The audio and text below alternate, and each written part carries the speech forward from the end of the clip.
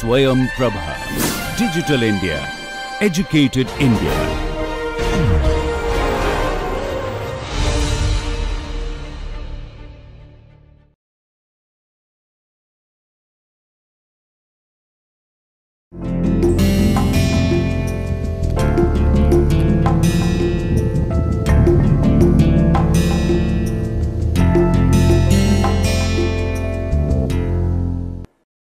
Good morning friends, welcome to this course on design of fixed wing UAV.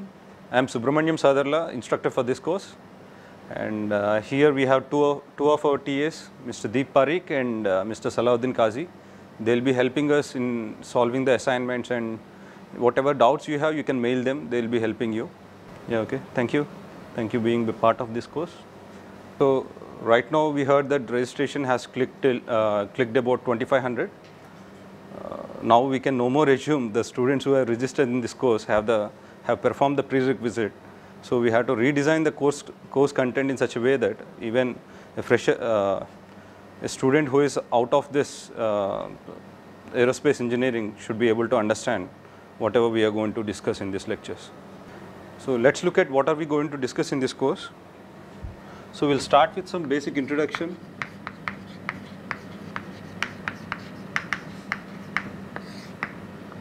Right, the first few lectures will cover the introduction about UAVs and their classification.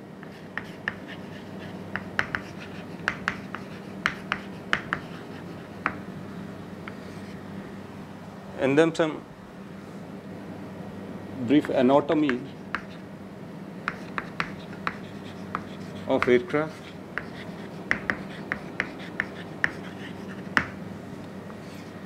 Followed by this, we discuss about some basic aerodynamics.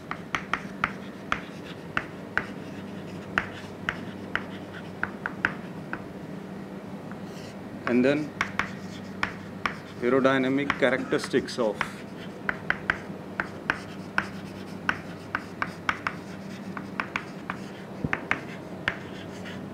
wing sections,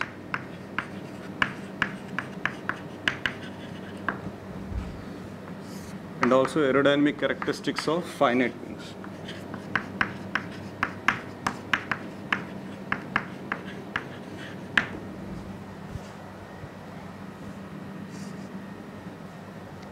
And we'll also talk about what is aerodynamic center,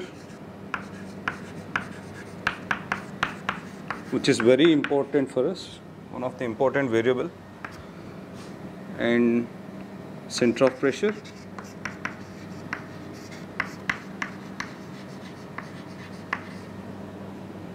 and their relationship.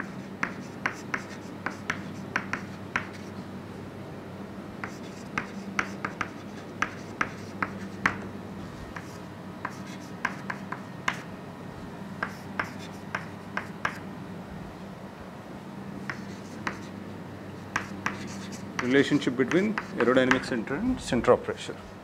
So we'll also discuss about what is lift, drag, which is in fact the drag polar.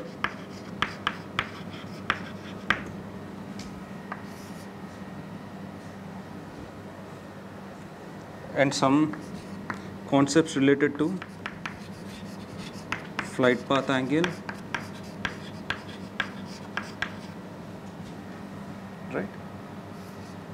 Followed by this, we'll look at how to measure the velocity during flight, subsequently the standard atmosphere.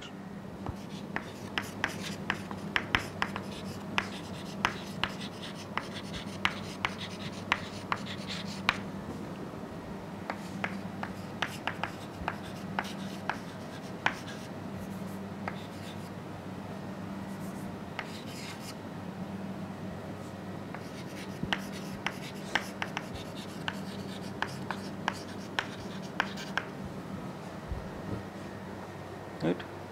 These are some of the introductory concepts that we'll cover. And then we'll look at some of the basic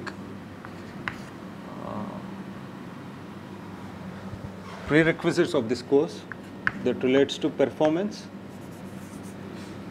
performance characteristics.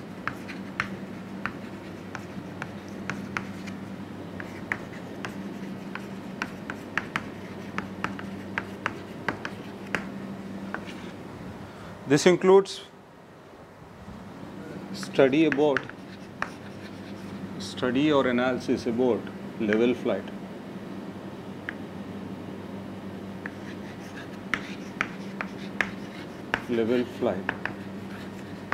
such as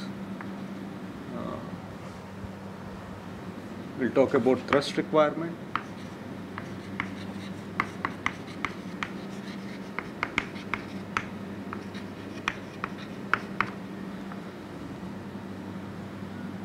and power requirement,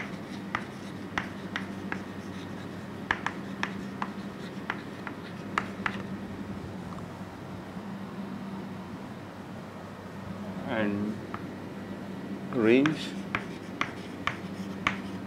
endurance,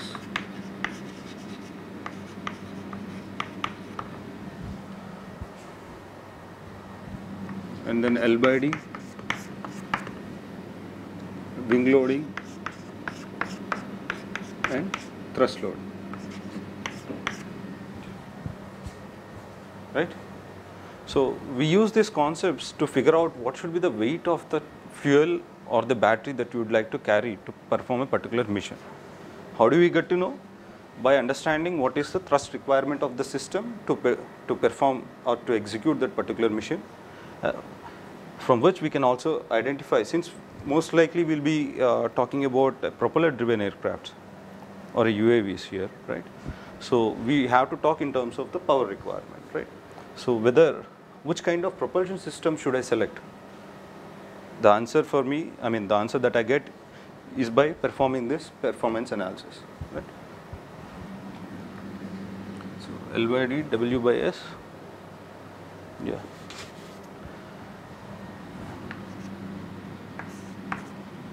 And we'll also look at climb performance. It's where we talk about rate of climb,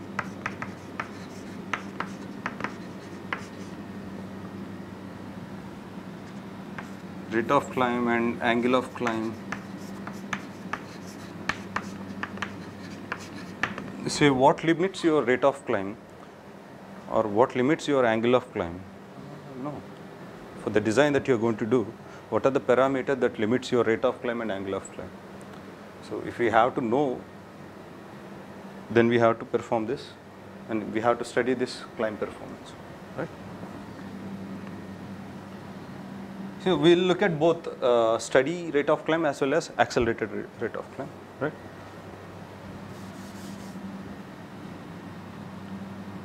Yeah.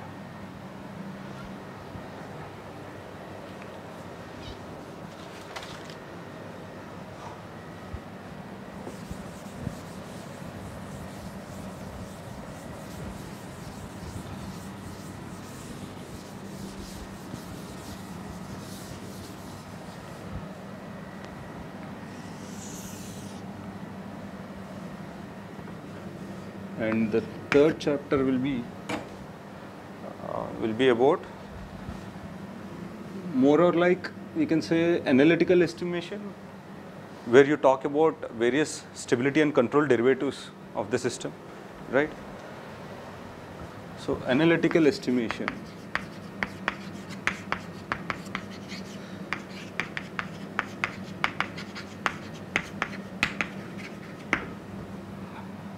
So the main emphasis is how to design a system which is stable by itself without any add-on like control system, right? How do you make the system stable by itself during its flight, right? So here we talk about static stability. So start with equilibrium.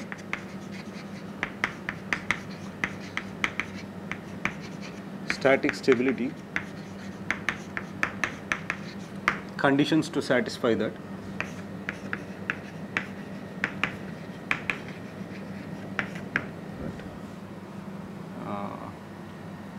And then, so there are two case case studies. One is about longitudinal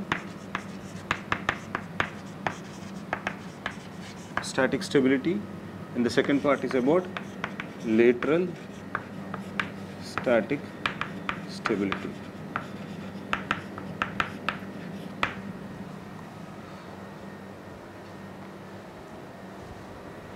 So in longitudinal static stability, you will talk about what should be the size of the wing, for example, or what should be the wing and tail size, right?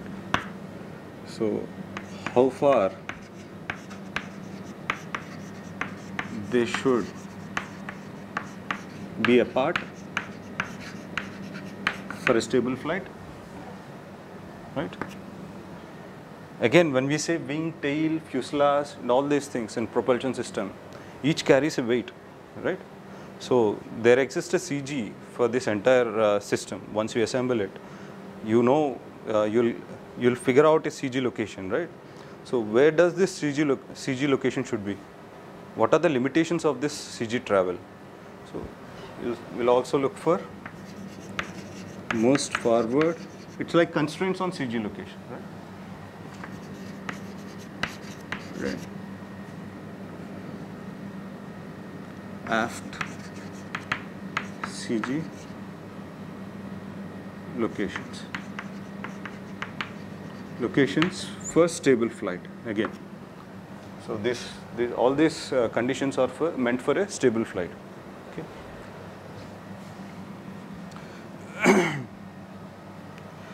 And we'll also look at like how big should be your elevator or the control surface, right?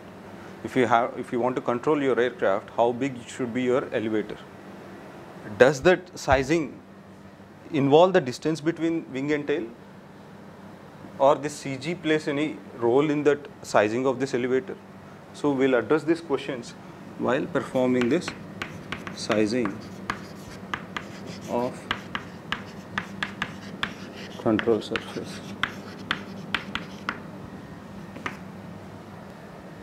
So sizing of control surface, like how the sizing can be performed, and what is the role of this CG location as well as the distance between wing and tail. When I say the distance between wing and tail, we broadly talk in terms of distance between the aerodynamic centers of these two components, right? So once we do this control surface sizing, and at the same time the distances are fixed, then we need to understand what is the range of angle of attacks. Yeah, range of angle of attacks for which the aircraft can be trimmed for. So we'll look at that possible range to trim. So when we say possible range to trim, it talks about control surface deflections, possible control surface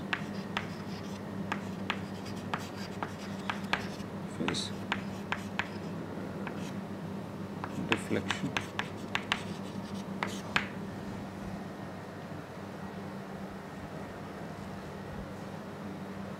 Okay. At the same time, for lateral directional case, we'll perform vertical tail sizing, right, which are mainly governed by means of some lateral directional parameters, stability and control parameters, right? So we have to design such a way that the vehicle should be able to come back to its equilibrium whenever there is a disturbance in lateral directional case.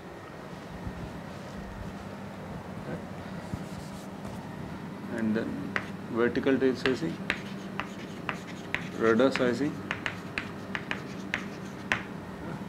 Rudder is a control surface that is located on this vertical tail, which is used for directional control. Right? Yeah. And then we'll proceed to talk about simulation.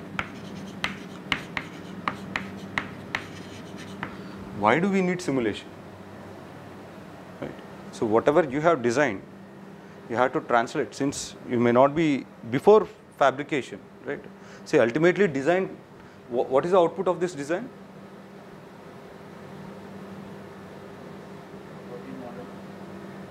Yeah.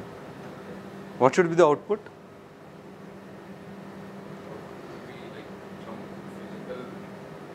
Yes, you should have some physical dimensions. No, ultimately you should have a planform geometry as well as the cross-sectional properties, right, and their respective locations with each other. Right. Let us say if you have designed the wing with a span, with a chord, right, with a particular span and chord, and you have a tail and you have located both of them. So the output should be a geometry, right? Now whether this geometry will in reality will fly or not, or do we need to, I mean, is there a step that is involved before flying the actual design, right, or the prototype? We can still do that by means of simulation, right? So what do we do in simulation is like convert this physical model to mathematical domain, right? You translate to the mathematical domain and then give various inputs and see how the system behaves, right? If it has sufficient stability, or whatever the disturbance that you give, does it vanish with time or increases with time, right? All these things you can analyze before actually going for fabrication. Since we will not be fabricating any design, any model that we are going to design in this course, let us concentrate on simulation. It is worth spending some time performing the simulation as well. So what we do here is derive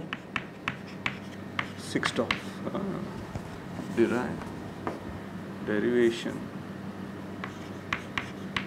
of rigid body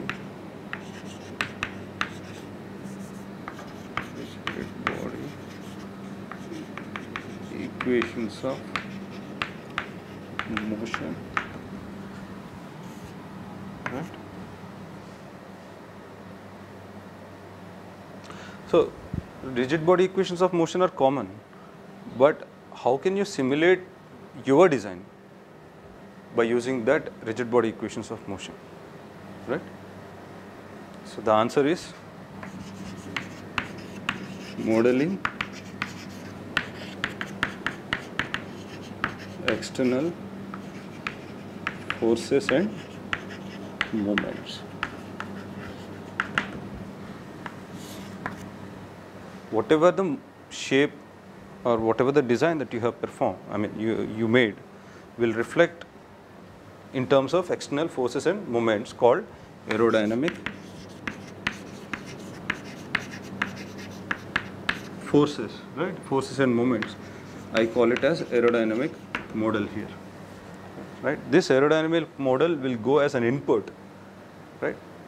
So to this equations of motion, and you use a numerical simulation, some numerical algorithm, numerical integration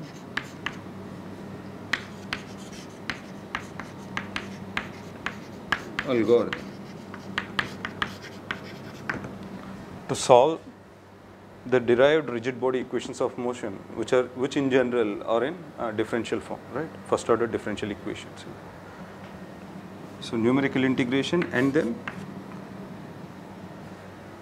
analysis,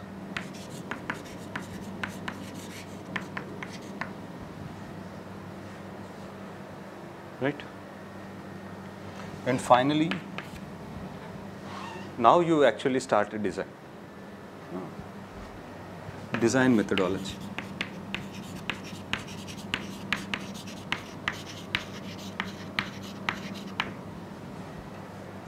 We'll take one or two case studies and we'll do the entire process. Like without understanding the performance and stability aspects of this, we'll not be able to design a configuration. If possible, we'll also try to include some optimization here, right? So, but this limits the scope of this particular course. And yeah, our TS will take you to the UAV UAV laboratory here, where there are few UAV models, like, and if possible, we'll also include the flight test of those models during this course. Right. Yeah.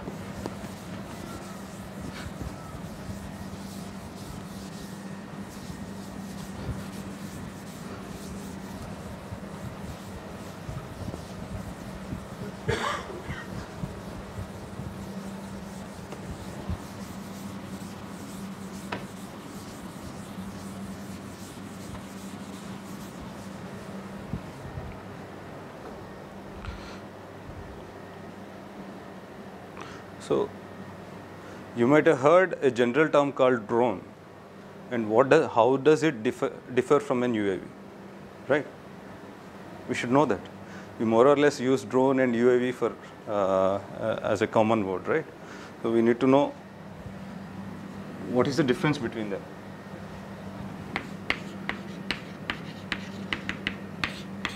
Drone is also an unmanned system, like, and which is meant to perform a mission, more a pre-programmed mission, right? So that means it will not be able to send whatever data that it has acquired during that particular mission to the ground station unless it come back to its home, right? So it's like limited intelligence, limited onboard intelligence, right?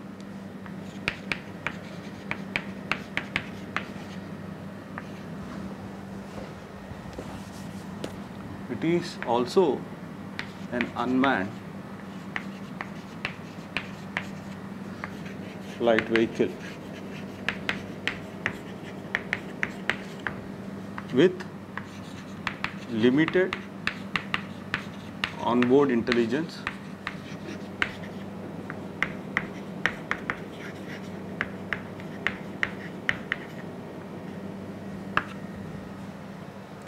and mostly designed to perform pre-programmed missions.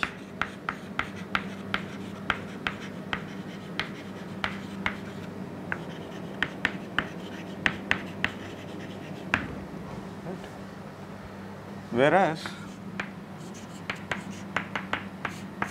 as most of you know, the word UAV stands for Unmanned Aerial Vehicle. It's an unmanned aerial vehicle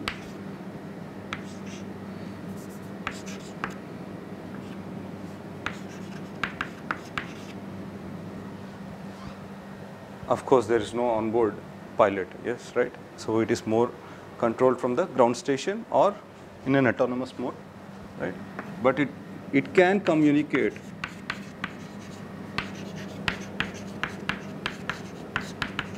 to ground station.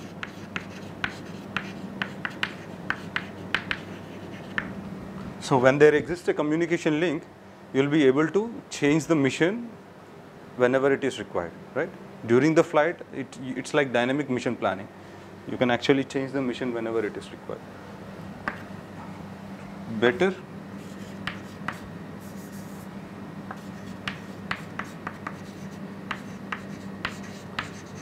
onboard intelligence.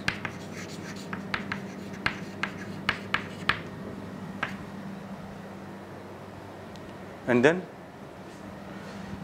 it can also, when I say it can communicate to the ground station, it can update about the payload data as well as health of the system, right? And the performance of the system. So it can update details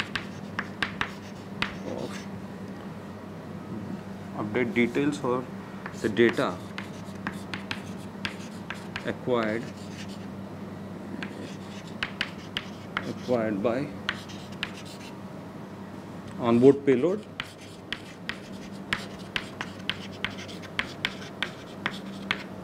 as well as data related to sensors health,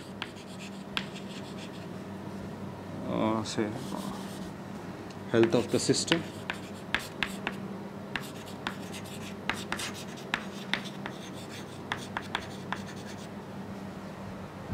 and also the performance of the system.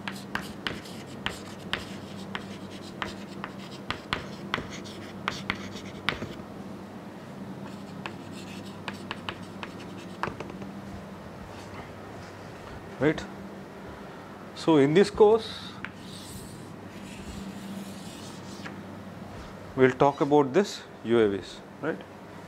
So how can we classify these UAVs? There are many UAVs, right?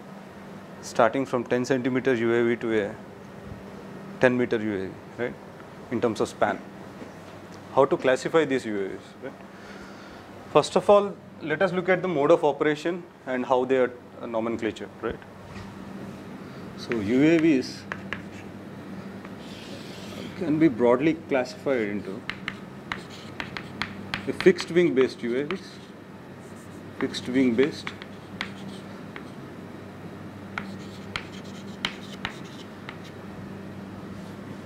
and rotary wing based.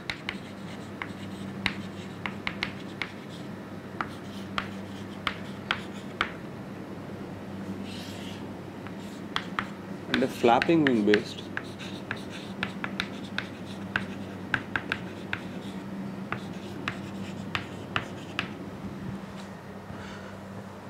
as well as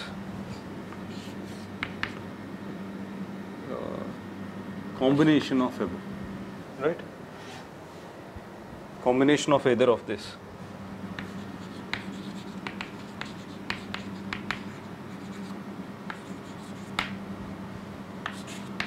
Fixed wing, rotary wing,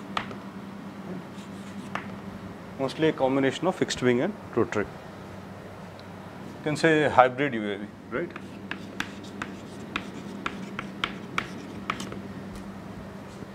Okay, flapping wing or mostly also termed as ornithopters, right? So where the aerodynamics is, the design is carried out by means of the aerodynamics associated with the insects, flights and all, right, and birds, so on. So in case of rotary wings, again there are a single rotor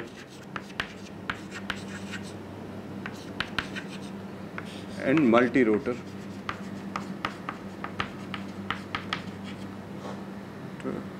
UAVs. So there are single rotor as well as multi-rotor based test beds, right, that you can develop under this rotary wing UAVs. Like, so what we'll be talking about is fixed wing UAVs. So the content that we have presented here is more or less related to this fixed wing UAV. To further narrow it down, as we know, fixed wing works well in the atmosphere, right? So we'll be more closely talking about an atmospheric flight vehicle.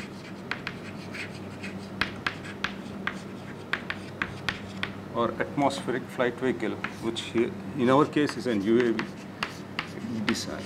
So we'll be talking about fixed wing atmospheric UAV design. So here this classification is made by means of principle of operation. Now let us look at the classification based upon the size and weight, at the same time the mode of operation. Let's look at the classification of these UAVs based upon their size and weight as well as their mode of operation, right? So the micro UAVs, there are 4 different classification, 5 different classification, right? In terms of dimension as well as weight of these UAVs. There are micro, mini, very small, small, medium and large, right? Very small and mini, there are more or less, we can't exactly differentiate them. But here the micro UAVs whose weight class falls below, like the size is less than 10 centimeters, whereas the very small will comes under anything between 30 to 50 centimeters, and the small UAVs will have a span of 0.5 to 2 meters, and medium size UAVs will be of 5 to 10 meters, and the large size UAVs are 20 to 50 meters, as high as 50 meters, right? So these are some of these UAVs which can be classified based upon this. There are few examples for it.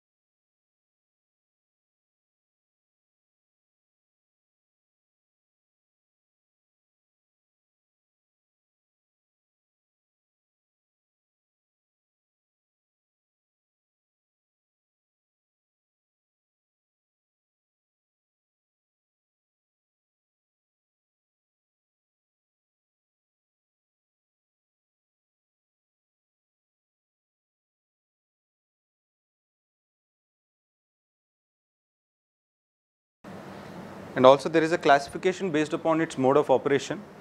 So there is a tactical and combat UAV which will be used more in a dynamic sense.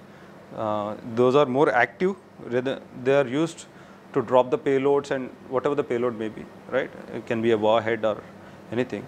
So these tactical and combat UAVs are more active in the sense, and in this sense. And there is a MALE UAV which is abbreviated for medium altitude long endurance UAV, and the HALE, high altitude long endurance UAV. These two UAVs are meant to perform surveillance and reconnaissance missions, right? So the high altitude long endurance UAV can have a range up to 40,000 kilometers, right? And a medium altitude long endurance UAV can have a range up to, similar range, but at a lower altitude.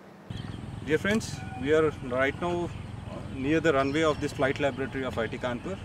So flight laboratory is in front of me. As you can see, this is a fixed wing UAV, 1.5 meter class. The total overall takeoff weight is 1.6 kgs, and it was designed to have an endurance of 2 hours right now. So let me introduce our chief test pilot, right? He is a test pilot for most of our configurations, Mr. Naveen. And you know Mr. Deep again, he's here. So let's quickly have a flight test of this configuration. And this has been designed by us, right? And see how this design behaves right now. So it's a bit windy, as you can see the model is almost waving here, right? So let us see how this performs in the wind. Now you can zoom the wind back. Bit gusty. I should throw this way, right?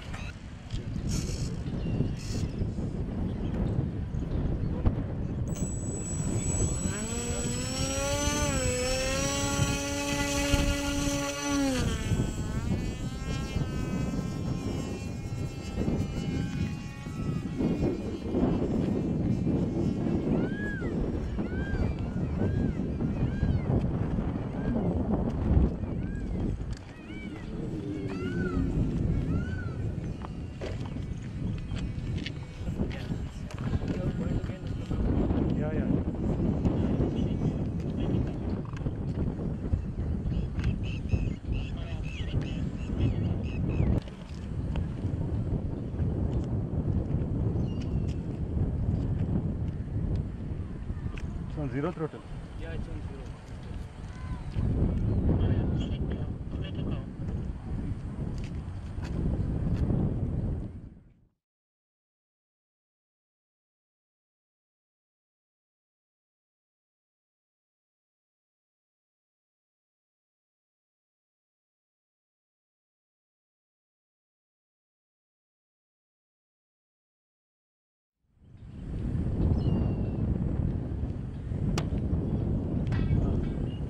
You can witness a power of flight.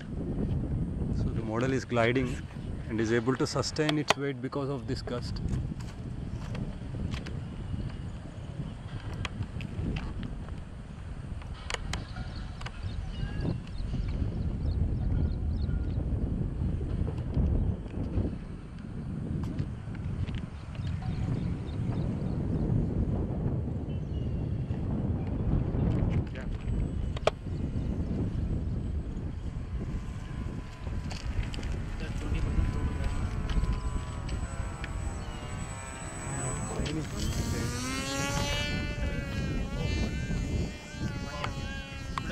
Yeah, yeah.